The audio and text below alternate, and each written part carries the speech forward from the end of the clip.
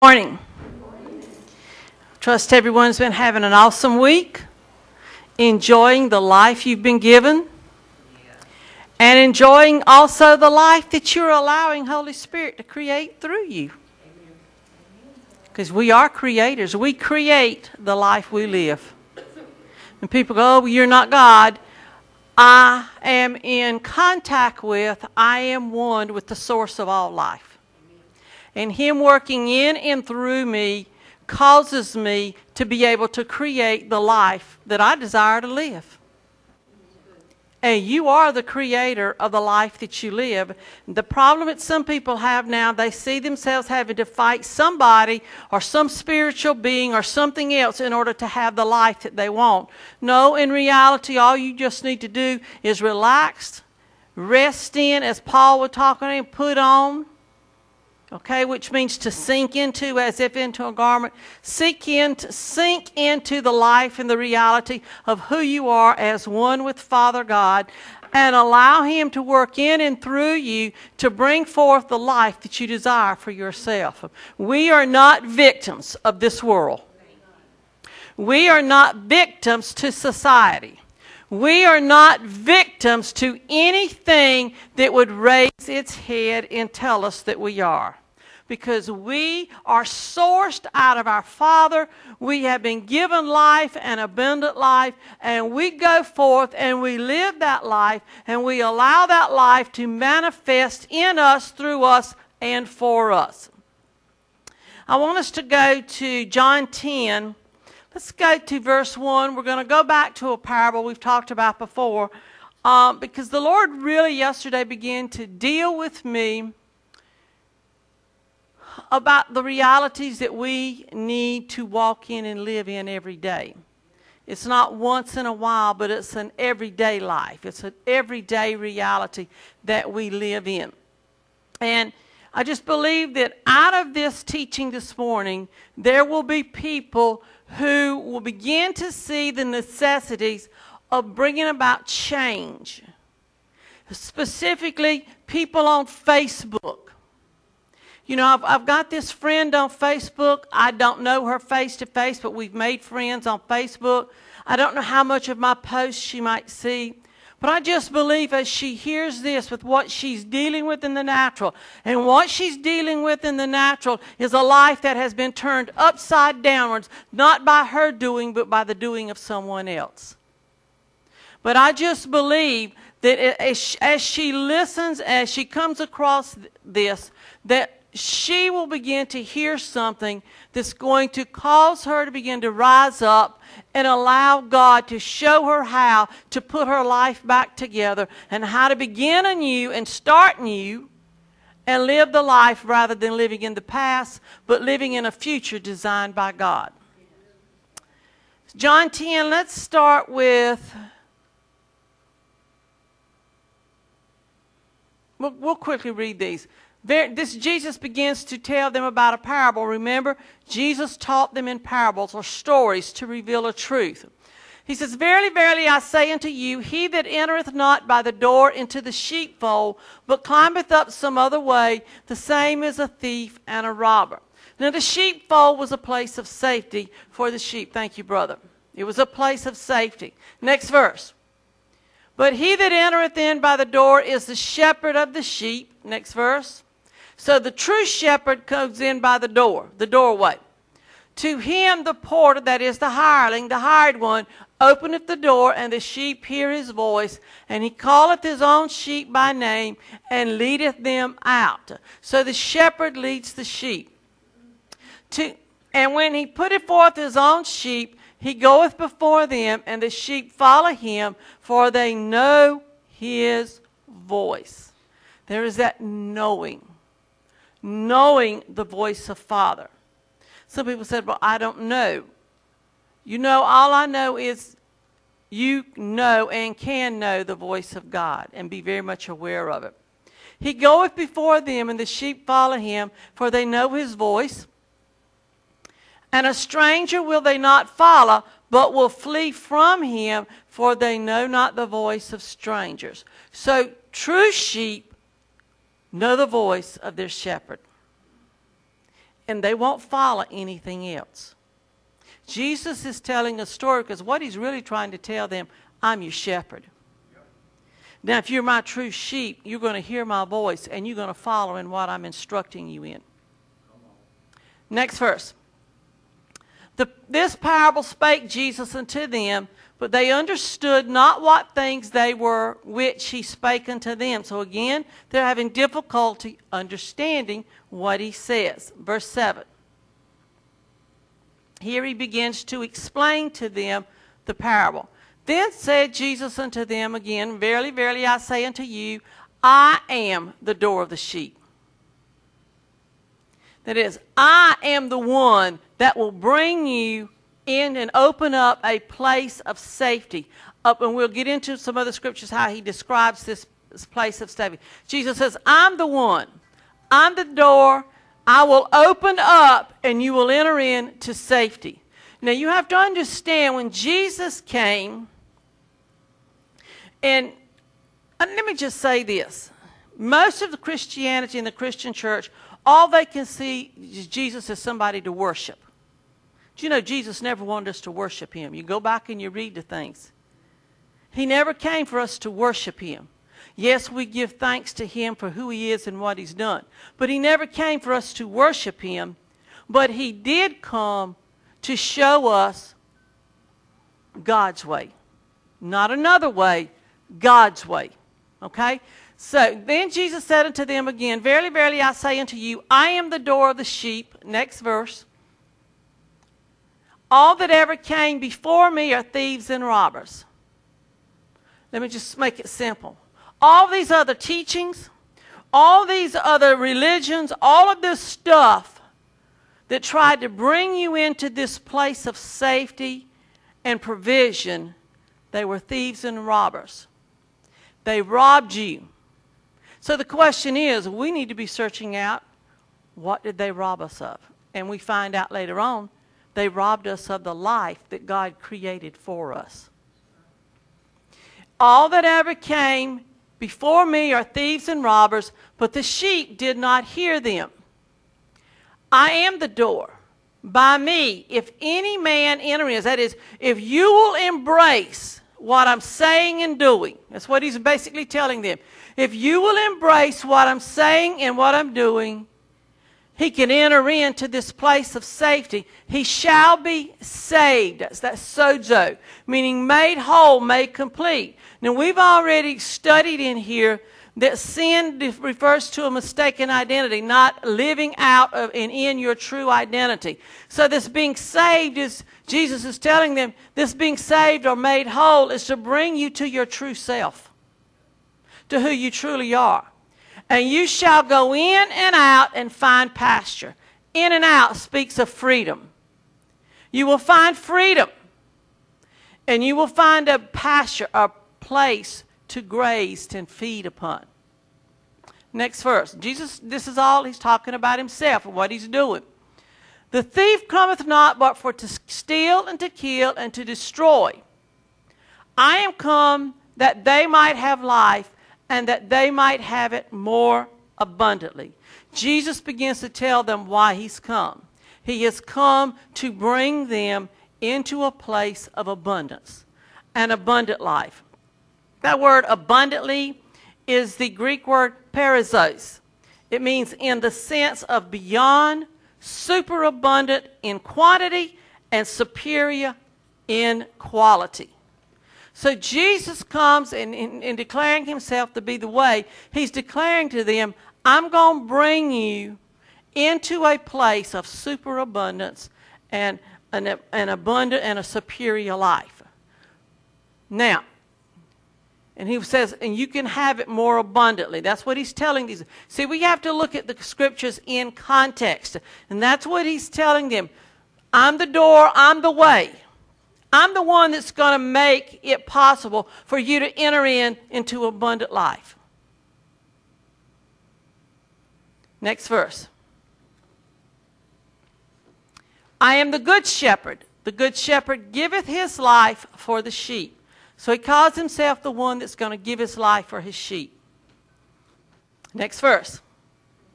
But he that is a hireling, and not the shepherd, whose own the sheep are not, seeth the wolf coming, and leaveth the sheep, and fleeth, and the wolf catcheth them, and scattereth the sheep. Next verse. The hireling fleeth, because he is a hireling, and careth not for the sheep. Next verse. I am the good shepherd, and know my sheep, and am known of mine. Now, these sheep are the ones who followed him. And there were those who chose not to follow him, even to the point of those not wanting to follow him, wanting to crucify him and judge him because of the truth that he declared. You know, Jesus understood when he said, I giveth my life.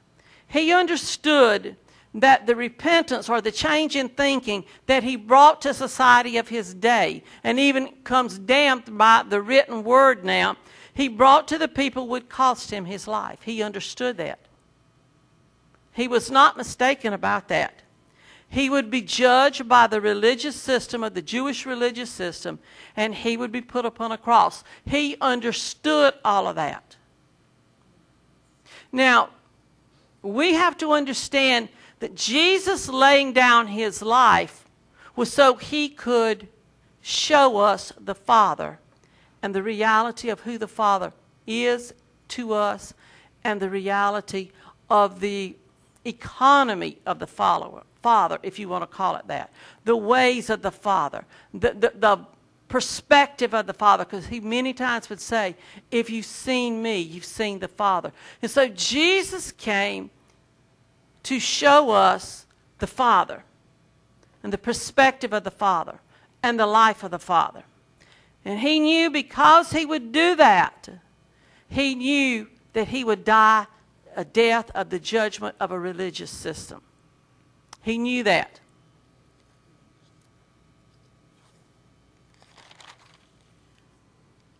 Jesus came to set people free in their understanding.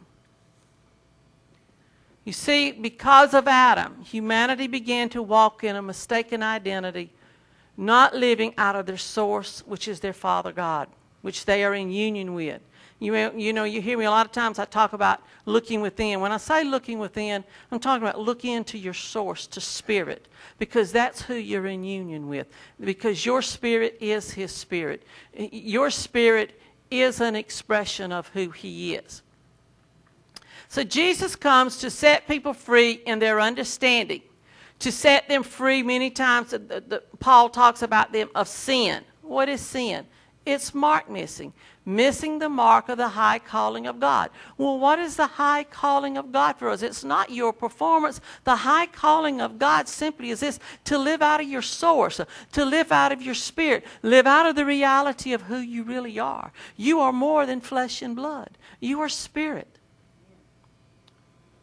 Jesus came to change their understanding, to challenge their belief systems, to challenge their traditions. And that's why I told you over a year ago, it is important that we understand the things Jesus said and the things that Jesus did. And everywhere he went, he challenged the traditions of men and the traditions of religious system.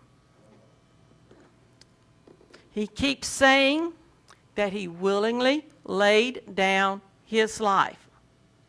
Let's go to verse 15. As the Father knoweth me, even so know I the Father. And I lay down my life for the sheep. And other sheep I have, which are not of this fold. I'm looking at you, he's saying, there are others I have. Now, who were those others? Those of us that came after. Those of us today. We are his followers in that we believe what he said is truth. We believe what he did was for us. And they shall hear my voice, and there shall be one fold and one shepherd, one who will lead them. Next verse. Therefore doth my Father love me, because I lay down my life that I might take it up again. Now let's look at some other scriptures where Jesus talked about laying down his life. Let's go to John 3, verse 14. And as Moses lifted up the serpent in the wilderness, even so must the Son of Man be lifted up. Where was the serpent? It was lifted up on a what? On a pole. Jesus is telling them, just like Moses put a serpent on a pole and lifted it up, you're going to lift me up on a pole, which was going to be the cross. Next verse. That whosoever believeth in him should not perish, but have eternal life. Let's go back to the verse 14 again. I want to show you something here. And as Moses lifted up the serpent in the wilderness, even so must the Son of Man be lifted up. It's the Son of Man, Jesus, going to be, this fleshy man is what he's talking about. It's going to be lifted up. That whosoever believeth in him should not perish, but have eternal life. Believing in this man that's standing here, he's saying, and talking to you, and instructing you. I'm declaring to you, you're going to take this man of flesh, and you're going to put him on a pole. Next verse. For God so loved the world that he gave his only begotten Son, that whosoever believeth in him should not perish, but have everlasting life. And a lot of people say, I believe in Jesus. The question is, what is it about Jesus do you believe? I found out some things I believed out about Jesus was in error. And I needed Holy Spirit to bring me clarification and correction. That whosoever believeth in him should not perish, but have everlasting life. That word have means possess. Everlasting, eternal means the same. That is, you have this life that is eternal, that has no end, no beginning. God gave you this life, this eternal life. Verse 17. For God sent not his Son into the world to condemn, and that is, judge the world, this present order. God did not send Jesus to bring judgment on the earth. God did not send Jesus to bring judgment on this present order of things, but that the world, that is those of us inhabitants, might be saved. What did we need to be saved from? We needed to be saved from a mistaken identity. Well, what about your performance? Don't you need to be saved from some things you do? You most likely do. I most likely do. But Jesus didn't come, in essence, to die to save me from my performance as much as he did to save me from what I believed about who I am. Because I promise you, you and I both, we live out and we show forth in the earth who we believe we are. If you believe that the earth realm and people in the earth realm are your problem, you're going to have problems everywhere you go.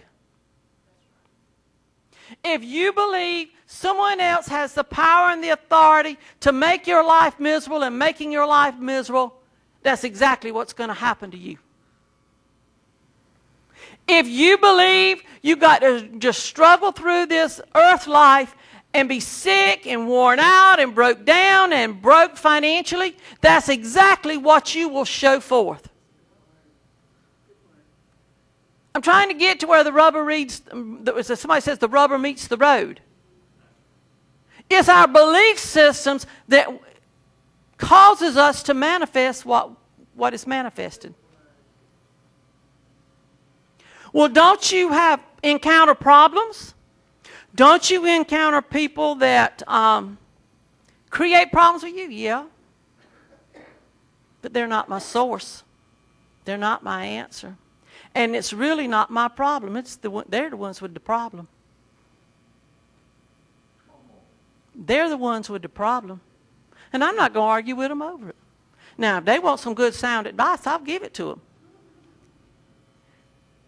They're not my problem. They might think they're my problem, but they're not my problem. Circumstances may think it's my problem, but it's not my problem. Because anything I encounter in this natural life, my source, my Father that I'm in union with, has an instruction and a direction for me on how to deal with it, how to walk through it victoriously, and live out the life of who I am. I keep telling you, We are like magnets. And I'm going to tell you something. You attract what you believe. You attract what you believe. You see the symbolism I'm using there? You're like a magnet, and your belief system attracts. And that's why you see some people, you go, my goodness, I got another Facebook friend. She stays sick all the time. There's something going on in her body all the time. And she's got this problem, and she's a victim. She's got a victim's mentality. You know why? Because that's her belief system. She's believed some erroneous teaching in the Christian church.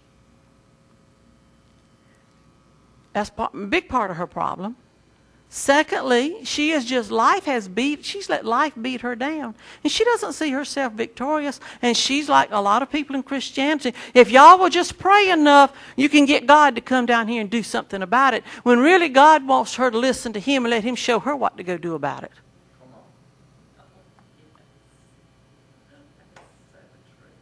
See, when I encounter what some may call a difficulty, I don't look at it as a difficulty.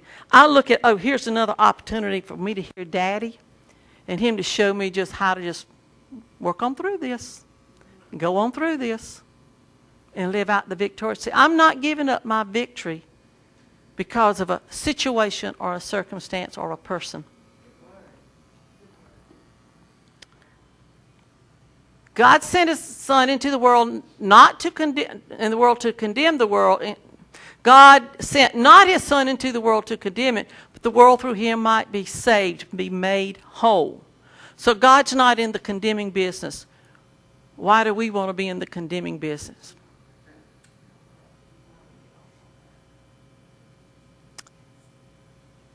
God is not into judging your performance. Why are we in the business of judging someone's performance?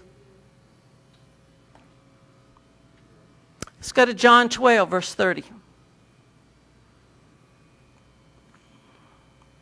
Jesus answered and said, "This voice came not because of me, but for your sakes." Next verse. "Now is the judgment of this world." Let's deal with this. Now is the judgment. That word, when you look it up, means the decision. Now is the decision of this world. Now, and in this decision of judgment, see, Jesus took on judgment of the Jewish system. The Romans crucified Him, but the Romans crucified Him at the direction of the Jewish leaders. You need to go back and look at your history there. Now shall the prince, that word prince means first in rank, now shall the first in rank of this world be cast out. Now, this first in rank of this world could be Adam, who brought humanity into a mistaken identity, instructing and teaching them wrong, not understanding and knowing their will and the purposes of God. The first in rank, too, could have been the carnal, thinking, fleshy man. Think about that. The first in rank, the carnal, fleshy man. And He says it's time for it to be cast out.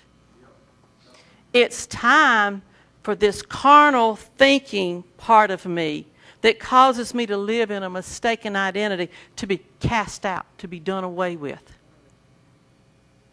See, carnal thinking has been shaped in you from the time your mother gave birth to you. Your carnal thinking has been developed based upon your experiences and what you have been taught. And Jesus said that in His work, it was when He hung on a cross, it was time to cast out this carnal thinking man. Because what do we see happen in his death, burial, and resurrection? We see a natural man die, but we see in resurrection a resurrected man full of the Spirit, full of life. Now, let's go to verse 32. So when we see this, the prince of this world is cast out. It's the death of the first order. Okay, the death of the first order. Paul would call the first order the old man. See, when Paul talks about the old man, he's talking about an old way of thinking and believing. When he would talk to the people, whether they're Jew or Gentile, and he would tell them to put away the old man, he's talking about their awareness. Put away the awareness of an old man. Put away carnal thinking.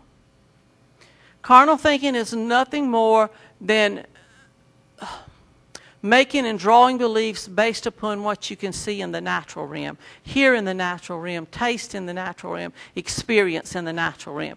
And what Paul says, put away the old man is dead. What he's telling you, see, this old man, Jesus drew all of that judgment mentality. Jesus drew everything that was wrong with humanity. He drew it into himself. And that died. Now, he said, if I be lifted up from the earth, will draw all. That word men is not in the original text. So he said, I will draw all unto me. What's the all he's talking about? Everything. Everything. He drew it into himself. Verse 33. This he said, signifying what death he should die.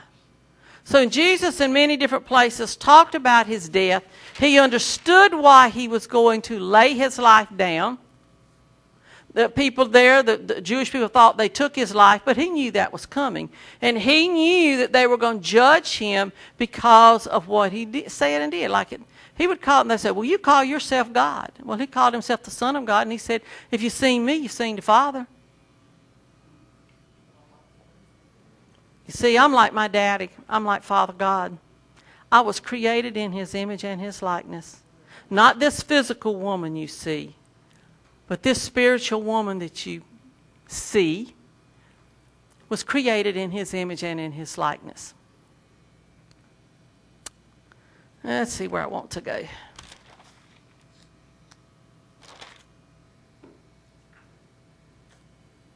Jesus kept saying he was willing to lay down his life. I want to go back to, I think it's back to John 10, and let's go to verse 17. Therefore doth my Father love me, because he's talking about himself, Jesus the man, I lay down my life that I might take it again. Wow.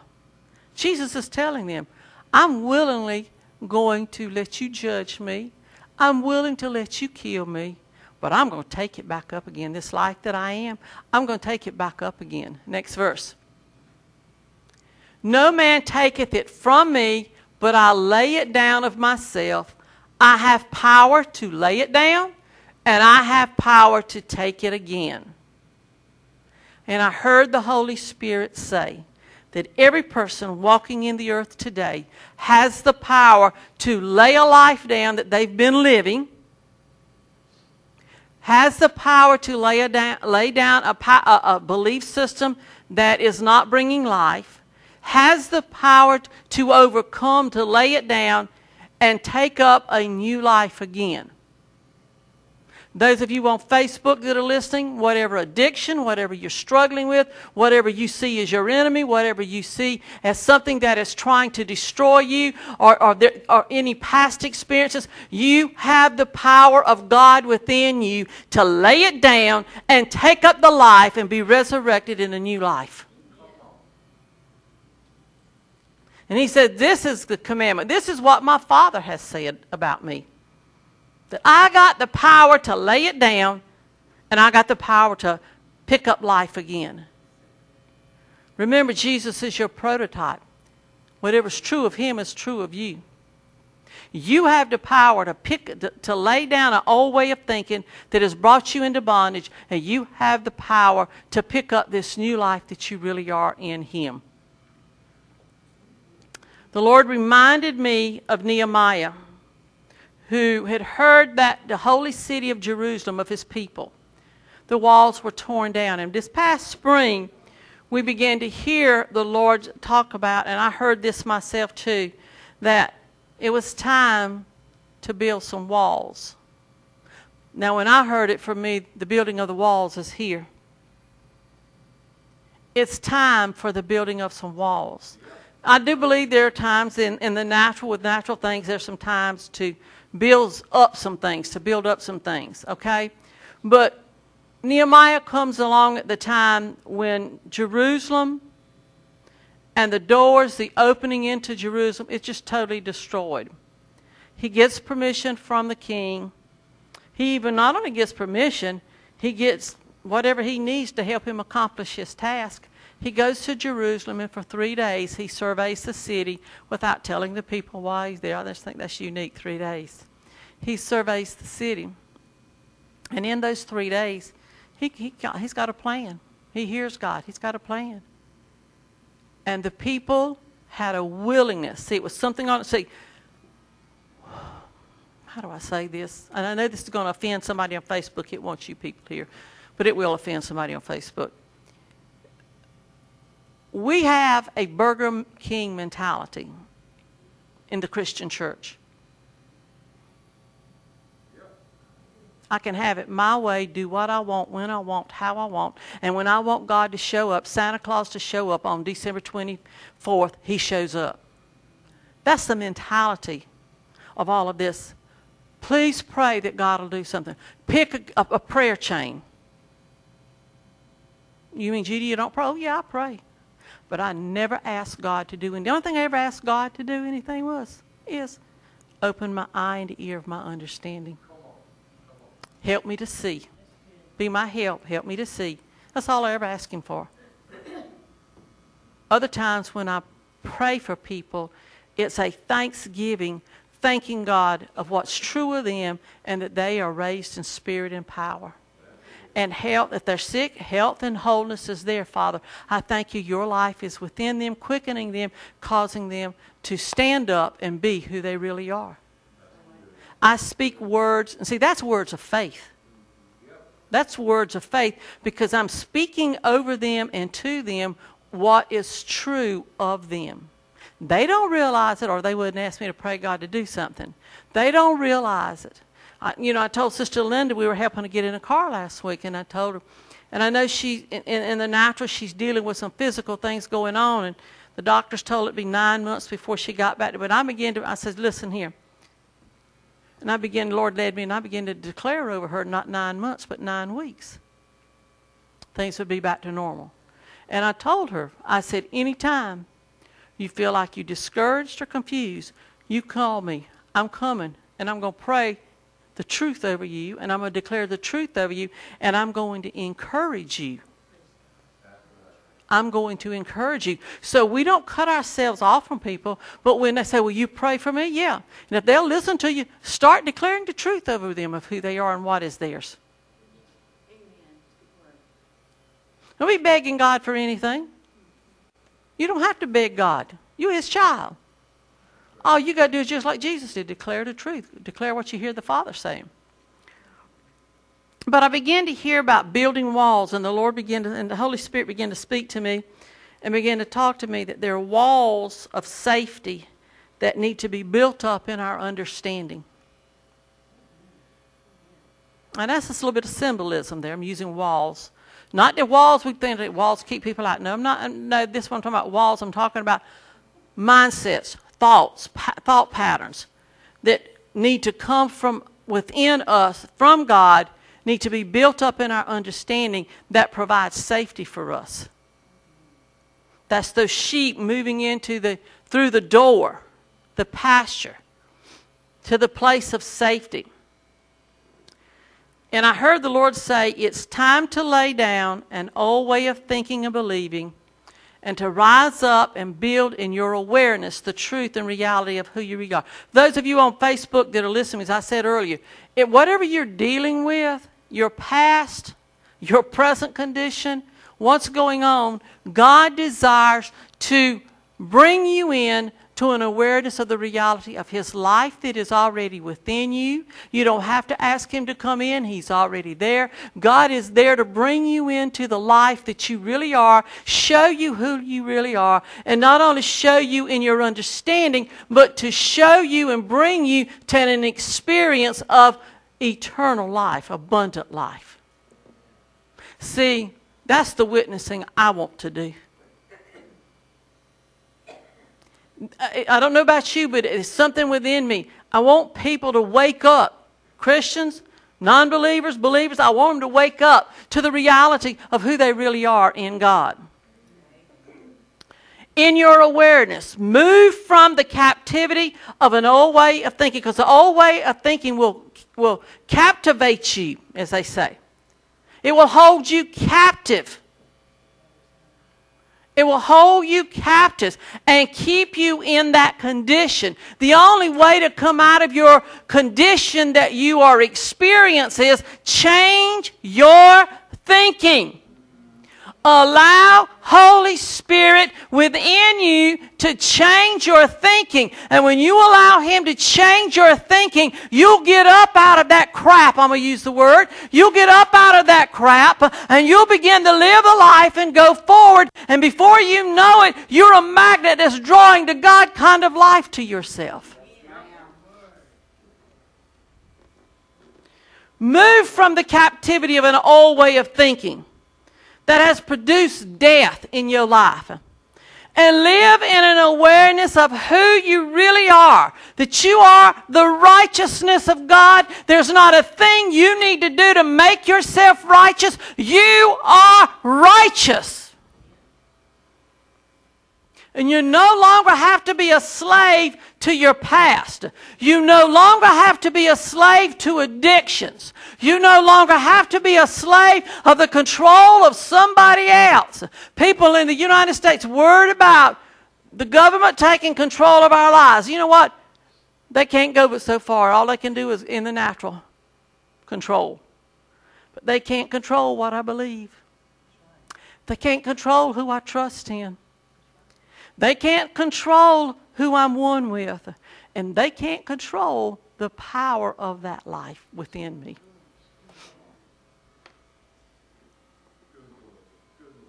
It is time to move on. It's time to move on to the truth and reality of who you really are. Stop seeing and embracing only what your natural eyes and ears can see and hear.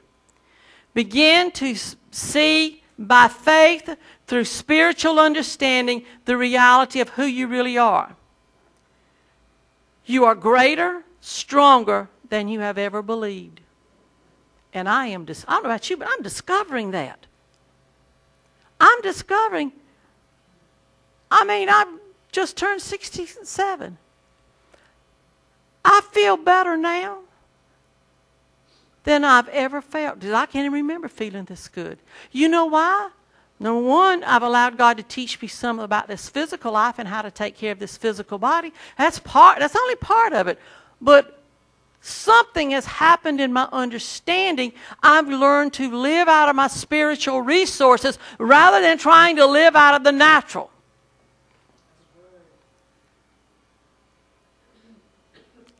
I'm not ready to retire from the things of God. I'm not ready to retire from what God has called me to. The natural will tell me, well, you're 67, you need to go home. You can't reach these young people. Bull! I can see myself standing in front of a bunch of teenagers and declaring to them who they really are before they get caught up in some of this nonsense of religion. And you know what? When the Father speaks it out of me, it will bear witness with the same spirit that they are. So put aside this age thing. Put it aside. Put it aside. I just hear the Lord say, put aside this age thing. Put it aside. And you know I'm going, well, I don't understand what, in the natural, what causes young people to tick. I get some of it because I ran some of them. I talked to them. I know. But you know what? God can show me what they need. I'm a magnet. I'm a magnet. I don't know about you. I go places and I go shop because I get out and shop a lot. Don't buy a lot, but I shop. I just get out and look. And I shop a lot just to fill up time sometimes. And I run into people. There's this one lady at Hamrick's, a little young girl. She's young. But every time she's ever waited on me, she is full of such joy. And it's just a pleasure just to go there and let her wait on me. I told her the other day, I said, every time I come in here, you're full of so much joy. I said, I love coming and being around you. I don't know what her faith is and what she believes, but she's a joy to be around. Let me tell you something, you older people. If you don't stop your being grumpy and fussing and all of that kind of stuff, some young people will want to be around you if you let the joy of the Lord come up out of you. They'll want to be around you. They'll want to hear what you got to say. They'll want to hear your instruction. They don't want to hear judgment. They want you to be like your Father God, coming to them without judgment, but offering them and showing them how to live an abundant life. Well, I got it on the... It's time to move on, build walls of truth and walls of reality of who we really are, and stop seeing and embracing only what your natural eyes see. Begin to see by faith. You're greater, you're stronger than you have ever believed. You have your Father's DNA created in His image and His likeness. Go create the life you want to live. People find that hard to believe. You mean I can create the life I want to live? Yep. Go create the life you want to live. Go be the one who God says you are. But in being that, God says, honey, go on and create the life you want to have. Go on and do it. Stop letting people, stop letting negativity create your life. Because one or the other is going to do it. Either death's going to create your life that you live, or the eternal life that you are is going to create the life that you live in this natural realm. I choose for eternal life to create this natural life that I live. Israel's travels, let's end here, is an allegory. We're looking at it as an allegory. Shows forth the change in our awareness that changes our condition. They leave Egypt. They are delivered. Something begins to start taking place in their awareness. They get to the wilderness. Be fed manna, led, fire by night, cloud by day. Miraculous, God showing up all the time. And they're eating this manna, and the word manna means what is it? In my awareness, what is it? And I asked myself, what is it that you believe, Judy? What is it is error, and what is it is truth. Holy Spirit, you're my teacher. And there is this transition from slavery to moving in to the full provision of the promised land. It was theirs before they left Egypt. God had declared it. And let me tell you something. When God declares something about us, His creation, it's true of us. Our awareness of our surroundings and our awareness of what's going on and our awareness of truth has to change in that transition till we finally open up and we realize this is who I've always been. I just didn't know it. I just didn't realize. It's this a picture, this changing to me is a picture of a change in their awareness, their understanding of the reality of who God had created them to be. And my Father God is showing me more and more who I am and who He's created me to be. And the most important thing He's shown me who I am is, Judy, you just like me. You're love. And you're just love going somewhere to spill over on somebody. You know, where you work, you're just love there just to spill over on those people. Just, you may not never ever witness to them or anything about Christ or anything. Just your love, your presence, your love flowing up out of Him, because that's Him flowing out of you to them. Go and be who you have been created to be. And as you go and you be, watch who you be becomes a magnet and draws unto you what the world might call the miraculous. I call it eternal life working for me. I'm telling you, I feel younger than I did 20, 30 years ago. I feel full of life like I'd never had before. And because I've dared to hear my Father, I'm seeing what was an obstacle and an addiction. What, you mean you had an addiction? Yeah, I had an addiction to food. But I'm seeing the life of God come forth. It does not have a hold on me because it's not who I am. It's not who I am. I live life abundantly. And I'm living an abundant life. Well, I don't see very much. You can keep your eyes open. Watch the magnet of God within me draw some things forth. Well, just keep your eyes open. Keep your eyes open. I live with expectation. I live with the expectation of not the world says, the natural says is going to happen. I live with an expectation of God shining forth His life through me. You know, I was talking to the pastor a little bit about our vision statement. We are a tabernacle, or we are a dwelling place, or we are an inhabitants of the glory of God. Most people don't understand what it means. It just simply means His love and His life. You are a dwelling place for the love and the life of God to flow out of you. Go love this week. Go be who you are. You can't help yourself. You be who you are. You can't help yourself. In those difficult times, when the natural is lying to you about who you are and telling you, oh, you've got to tell him off or you got to do this, that. No, you just hear your Father and settle your mind to the fact that I am love and I am life.